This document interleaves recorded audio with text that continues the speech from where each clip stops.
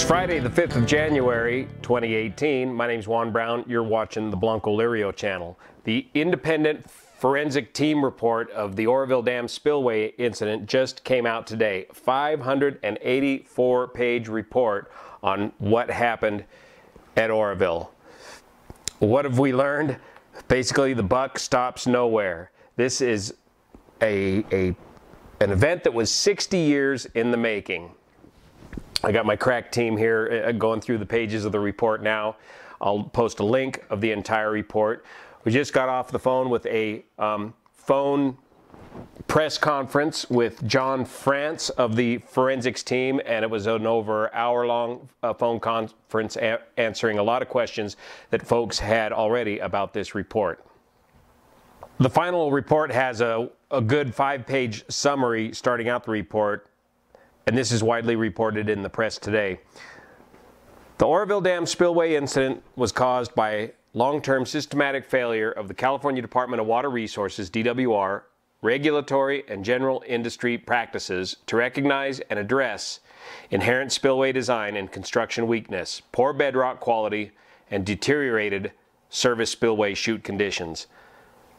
The incident cannot reasonably be blamed mainly on any one individual, group, or organization.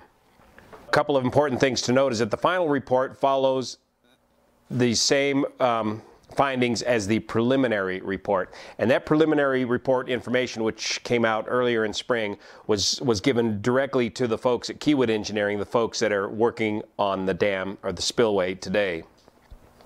But what this final report does is it goes into in-depth of the history and the building of the original spillway, and it gets into the cultural issues and the management issues with DWR and dam management agencies in general.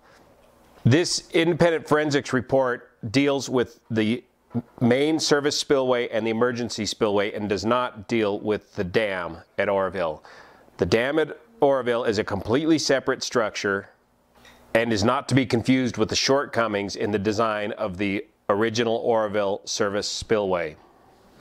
The report does mention that the Oroville Dam gets most of the attention by DWR, and in that process, some of the appurtenant structures like the spillway and emergency spillway do not necessarily get the attention that they need.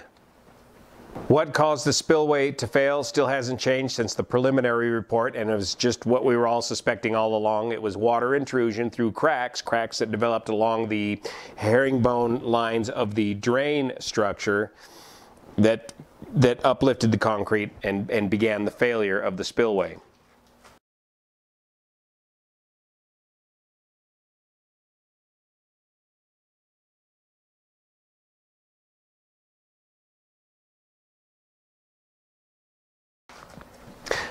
Also in this report is a lot of good information and very interesting information about the original construction of the spillway and some new, to me, photographs of that construction process and the shortcomings of that process. And remember too, the cracks that were involved with the failure of the spillway were large cracks. They were visible from Google Earth from quite a ways out.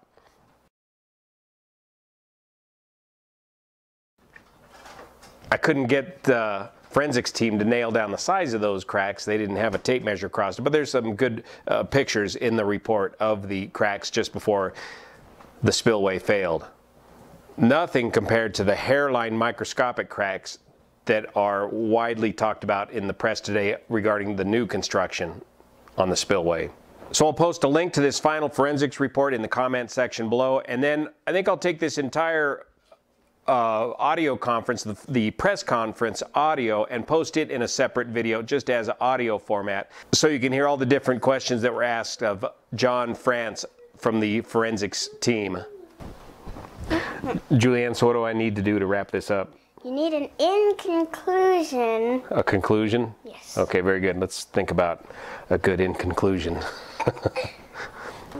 There's a lot more work to be done on the Oroville spillway and emergency spillway this year. In fact, there's going to be more work done this year, 2018, than was done last year. They got to finish the main spillway and the emergency spillway and the secant cutoff wall as well. So I'll be covering all that throughout the year.